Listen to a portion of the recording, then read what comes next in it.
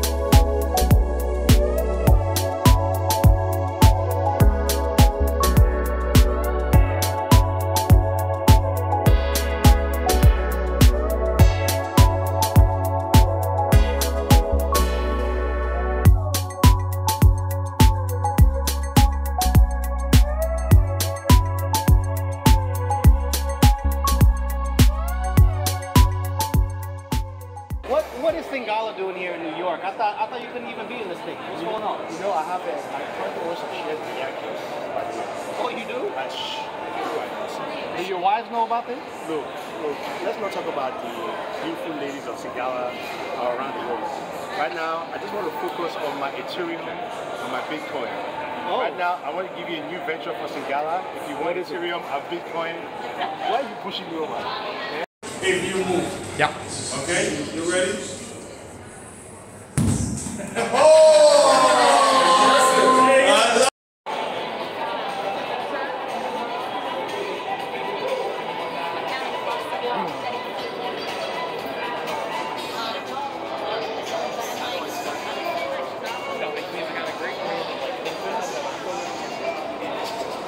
And for those of you interested in what the device actually looks like, this here is the Motorola Edge 2021.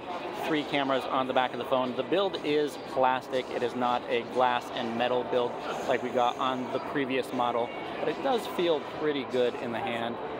We have a display up front, and as I mentioned again, a 32 megapixel selfie camera, if it'll focus here. There we go. 32 megapixel selfie camera that can record 1080p video, while the rear camera is maxed out at 4K video.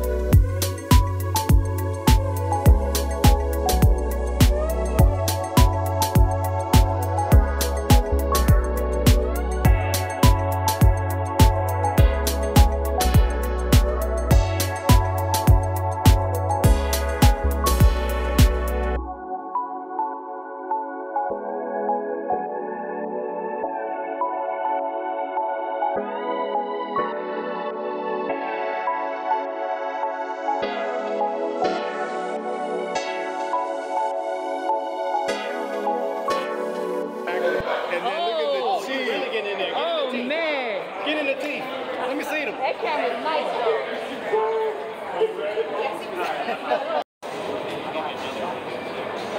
Yeah, that's a good point.